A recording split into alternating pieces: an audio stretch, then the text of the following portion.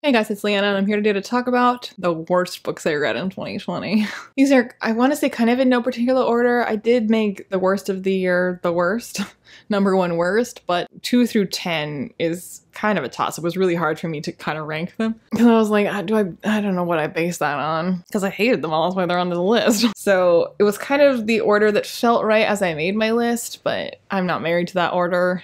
Even as I'm looking at it right now, I'm like, they're all terrible. So I don't recommend any of these books. So we're still gonna go 10th to 1st, in theory, in ascending order of horribleness. But again, like, ugh. So 10th worst is Black Chalk by Christopher Yates. This is dark academia that takes place in Oxford and is about this sort of group of students that were playing this game where you don't actually know anything about the game that they're playing, but the point of, or the reason the game is important is because the consequences of doing badly in the game are these escalating dares. So it's told both in the present day and in the past. So in the present day, we're following one of the students whose life is clearly a shambles. And you're led to believe that this is most likely in some way the result of, directly or indirectly, of the game. And then you go back to find out, he's kind of writing a memoir about how he went to Oxford, how this game started to be a thing, and how it escalated and affected all their lives so horribly. So it basically sounded like all the Secret History vibes. I love the Secret History, and I go into most dark academia not expecting it to be as good as Secret History because it's never gonna live up, and if it does, well, wowza. I don't expect it. It was so boring. It completely failed to write compelling characters, which is really what you need in order to tell a story like this, because that's what's interesting. That's what makes a story like this, is the characters being compelling. It's always going to be a character-driven story, and if your characters are shitty, that's what makes or breaks it. The characters were really two-dimensional, and they don't have to be likable. They absolutely, I mean, it's weird if they are likable. They have to be interesting and believable in terms of how they're reacting to things, even if it's reprehensible. The characters were really dull, and honestly, the consequences, these escalating dares, that I think I'm meant to be shocked by, failed to shock me. I mean, it was not good things. I mean, those kind of bad things. And I guess if I knew somebody personally, I'd be like, that's kind of messed up that you made them do that. But it wasn't really anything that horrible, salacious, or criminal. It was like, oh, that's kind of fucked up, I guess. It was really, I don't know. I feel like I could come up with worse stuff. And especially the way that it keeps building up as like, okay, but it got worse and it got worse. I was like, okay, well, I mean, I guess we're just starting out, so I guess it'll get worse, but it never really did. Like, none of the dares really were that bad. Honestly, I feel like a better example of escalating dares to really fuck with people's lives is actually one of my all-time favorite movies that I don't know that I've ever had occasion to mention on this channel, but I recommend, is Love Me If You Dare with Marion Cotillard. It's in French, but if you want escalating dares, watch that. It's a great movie. Next up, I've got Serpent and Dove by Shelby Mahurin. I think that's how you say her name. Mahurin? I don't know. I was tricked into reading this. I know it was a hate to love, enemies to lovers, witch hunter meets witch love, marriage of convenience story. I heard some strange things about it before I picked it up, i.e. that it doesn't really, it's not a fantasy world and it's not historical fiction. It's kind of trying to have its cake and eat it too. It doesn't really bother creating its own world, but it is technically not our world, but it's basically France with magic but it's also not France, so it can get away with messing with things. It's just really lazy. The characters in a story like this, if it did have really lazy world building like that, I'd be willing to forgive. If it was like a really cool character study, character portrait, a really compelling romance that kind of swept me away, I'd be like, well, who cares if it's kind of like just vaguely France? Like, that's not what we're here for. But the characters weren't interesting either. They were really childish, silly, two-dimensional cardboard cutouts of Barbie dolls. And I was like, this is so painfully boring and stupid and melodramatic. And I hate the main characters. I don't find them, like, I don't ship them because I hate them. It was so painful to read and so bad. Like, from every perspective. It wasn't something, like, I've read bad books that were still, like, enjoyable, because, like, the writing was kind of addicting in a way where it is kind of trashy, over the top, or melodramatic in some way,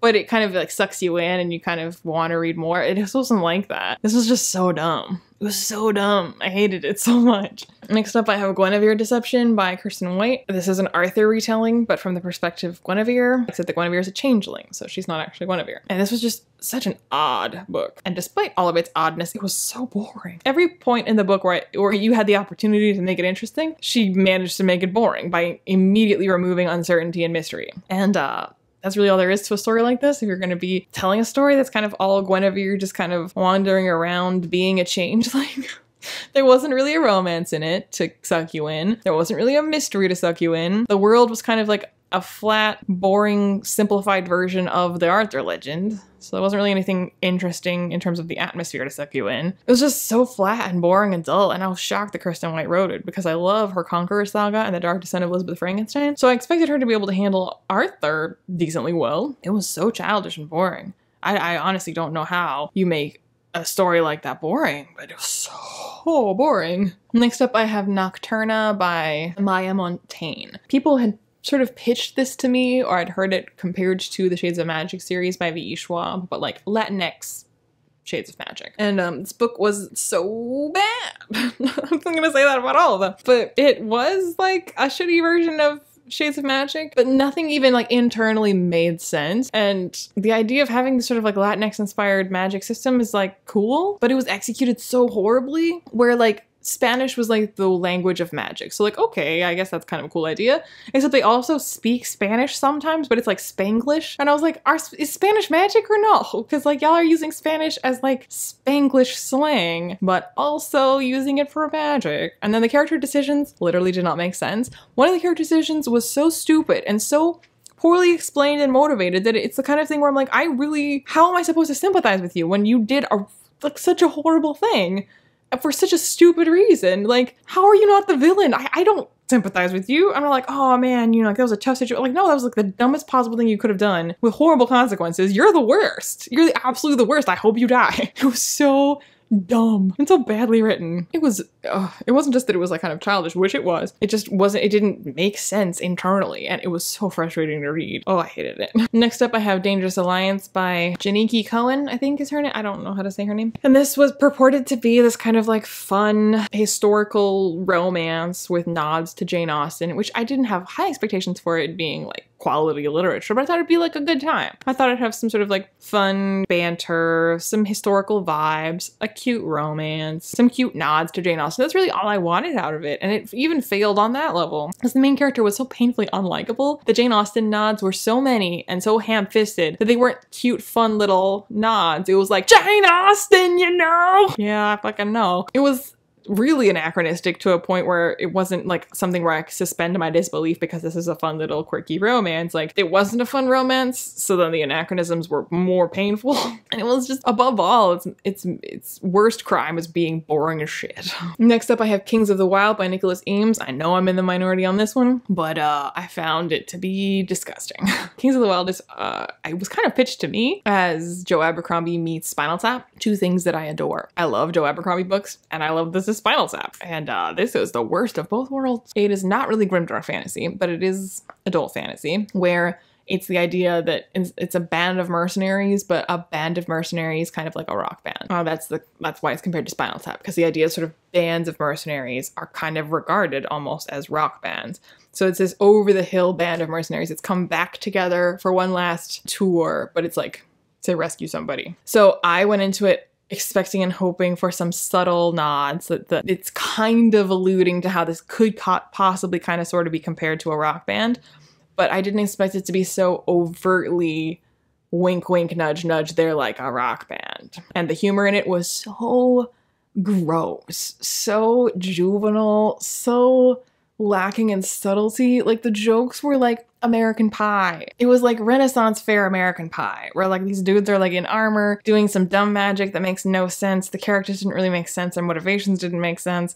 Making these really stupid, juvenile, sexist jokes. The story was boring. It wasn't compelling. The rock band references were frequent and stupid. I was so disgusted, disappointed, and bored the whole time I was reading it. I was just like, really? Really? Next up, I have Malice by John Gwynne, which I expected to love. I bought all 4 books in the series in one go because I expected to love it. Because I'd heard it had sort of Viking-y vibes, was this epic adult fantasy with like lots of adventure and violence and a cool cast of characters. And I was like, oh yeah, like I'm gonna chew my way through that, no problem. That is gonna be my shit. It was so childish.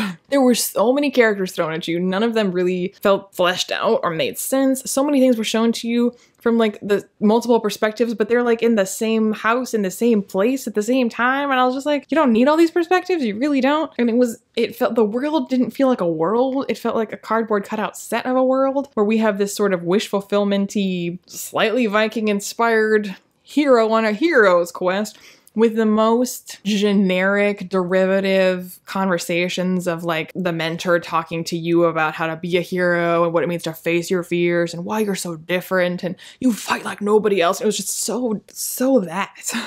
I was like, I guess if you're like inserting yourself in this and living out your dream, I guess that could be kind of interesting and compelling, but as a story, it was boring as hell and it wasn't original or interesting in any way. Next up, I have Uprooted by Naomi Novik. I really had to push myself to finish that book. It was so boring and stupid. Everyone talked about how, oh, it's this like really cool, dark, magical forest and this sort of unlikable main character, but the writing is so lush and the prose is so purple and it's got these like Slavic vibes. And I was like, oh yeah, give me that. Except the prose I found to be really quite dull, really flat and boring and simple, except for when the magic was described and then all of a sudden it got purple as shit because the magic made no sense. So it felt like it was kind of like, you know, when essays get really long when you don't know the subject matter, but you're trying to get a passing grade? That's how the magic was written. Like, it was just like lots and lots of words so that the reader would be like, magic.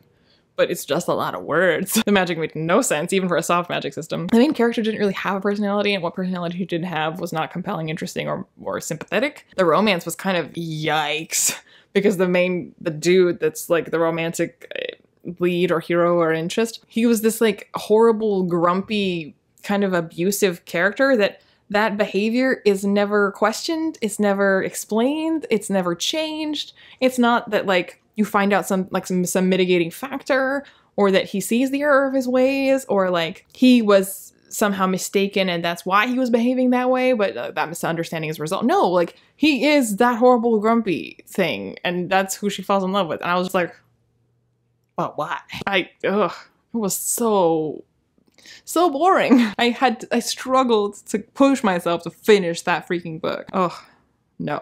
Next up, I have Deadly Education by Naomi Novik. I read 2 Naomi Novik books this year, both were terrible, and I intend to read Spinning Silver for some fucking reason. Deadly Education had all of the opposite problems of Uprooted. It had too much world building, too much magic building, too much explanation. In fact, the entire book was just one giant explanation for how this bonkers school and magic were supposed to work, which honestly doesn't make a whole lot of sense. Like, there's so many rules and so many things and so many deadly circumstances that when you actually, it's like we were told about each individual leaf on each individual tree, but when we look at the wood, this wood does not work as a cohesive whole. You cannot have this forest function. It's an odd analogy considering Uprooted has an actual forest. Basically, it's trying to say that she missed the wood for the trees in Deadly Education. The main character isn't a character. She's a vehicle for delivering exposition, and she's not likable, what little character she does have. The deadly school makes zero sense, and it doesn't feel deadly or dangerous or suspenseful because everything is deadly. So when you paint everything black, it doesn't really stand out, does it? And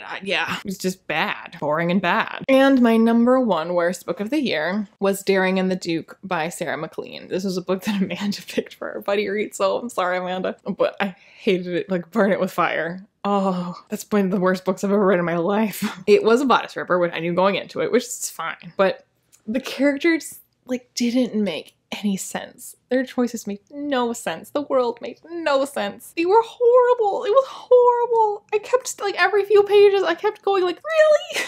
Really? That's so dramatic for no reason. And the most painful thing about it was that it's taking the like miscommunication thing that drives the plot of so many romances, so I don't really like romance often because I hate that, but it was turned up to 11. It wasn't even that they kept failing to have the opportunity to explain themselves and to resolve this misunderstanding. They had opportunities galore, like so many opportunities where they were one-on-one and they could explain themselves and completely resolve this misunderstanding that carries on throughout the entire plot of this book, if you can call it a plot. And they just don't take the opportunity to explain themselves. They think about it. If only she knew this thing, then, you know, she might understand. Well, she's standing right in front of you, bro, and there's no one else around. Now would be the time. But nope, we're just gonna think about how, oh, if only she knew. If only there was a way that I could communicate to her, like with my words or something. Oh man, they deserve each other, those two nincompoops. And there's this like weirdly, like completely absurd feminist plot that wasn't a fun feminist plot. It can be unbelievable as long as it's kind of like fun or believable within its own internal logic, and it wasn't. It was stupid. It was so stupid, and it was so ham-fisted, and it was so #feminist. She's running around wearing pants and being a fighter and like owns her own gambling den. It was just like so extra. I feel like part of what makes a feminist character compelling in a historical time period is how much they kind of have to fight to carve out even their own small space. And she carved out basically a massive empire for herself and all of her ladies, to the point where I was like, so you like rule the world. It's not really feminist when it seems just so doggone easy. It's a lot more feminist when women in historical time periods have to fight and have to sacrifice in order to carve out some piece of independence. She sacrificed nothing. She has her own like empire of gambling and iniquity. And he's a complete psychopath, honestly. Even his explanation for why he did the things he did, I was like, those are also like, I know you keep thinking to yourself, you wish she knew, and you could tell her, but you're choosing not to. But also, if she knew, like, I'm not sure that your explanation is actually mitigating in any way, because you're still cuckoo. Those are not okay things to have done. Those are not good reasons to have done those things. So the book was one giant massive fucking yikes. So those are my worst books of the year. Let me know in the comments down below if you've read any of these books, if you felt the way that I did about them, if you felt the opposite, if these are in fact your favorite books of the year. Let me know all the things. I post videos on Saturdays, other random times as well, but definitely Saturdays, so like and subscribe. And I'll see you when I see you.